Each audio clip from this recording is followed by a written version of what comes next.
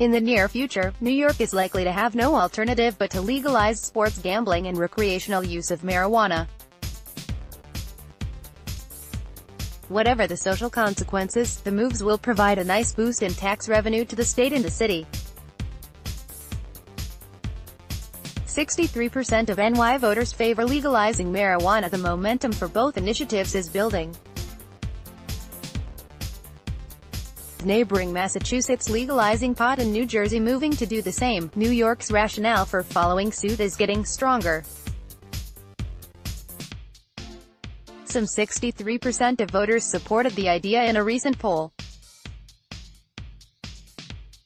The need to move sooner rather than later was obvious when a New York Times investigation this month showed marijuana arrests were almost exclusively of African Americans and Hispanics, even though whites use pot just as often.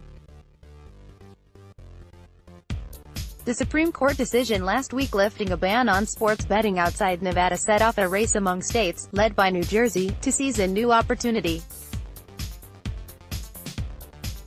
The potential revenue from marijuana is reasonably clear from the experiences of other states that have legalized it, especially Colorado and Washington.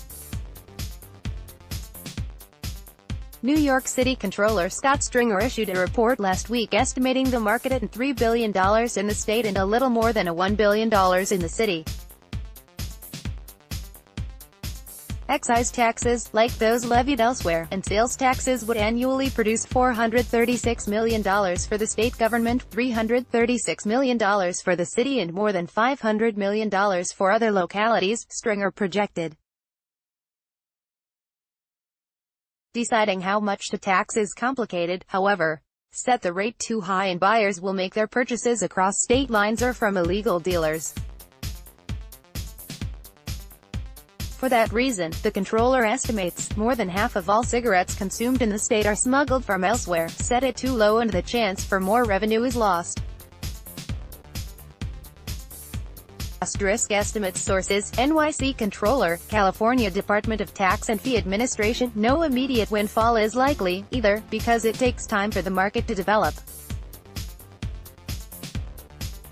California reported last week that it took in $61 million in marijuana-related revenue for the first quarter of the year, much below what was expected.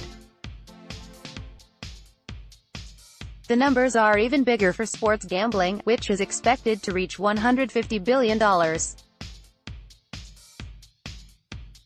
A study by Oxford Economics pegged the likely tax revenue to states and cities at $3.4 billion.